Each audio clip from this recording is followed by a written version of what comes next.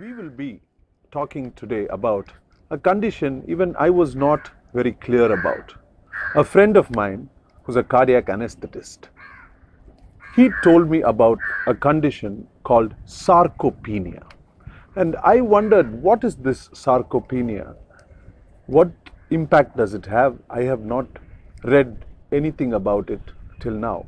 So I sat and I read about sarcopenia. Now, sarcopenia is a disease I think many of us will be susceptible to, because sarcopenia is a condition which is associated with loss of muscle and at the same time increase in fat, which means that your size will be the same, but the ratio of your muscle to fat changes.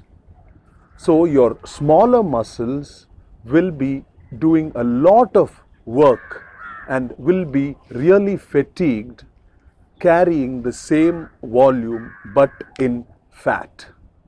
Sarcopenia is age-related muscle atrophy also, but you need to know that not just the elderly are affected.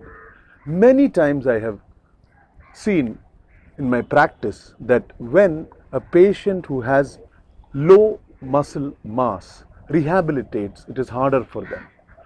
Somebody who has a larger muscle mass recovers easily.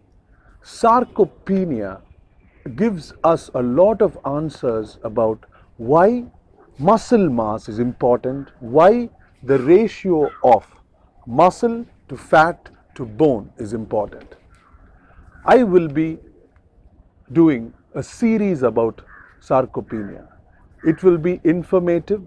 I will be talking about risks, dangers, treatment, prevention, susceptibilities, and how sarcopenia can affect your functional ability without you knowing it. It is high time we all learn what sarcopenia is and understand how we can identify it and treat it. Subscribe to this so that you can gain information about sarcopenia and update yourself to protect yourself from it. Signing off, Dr. Santhosh.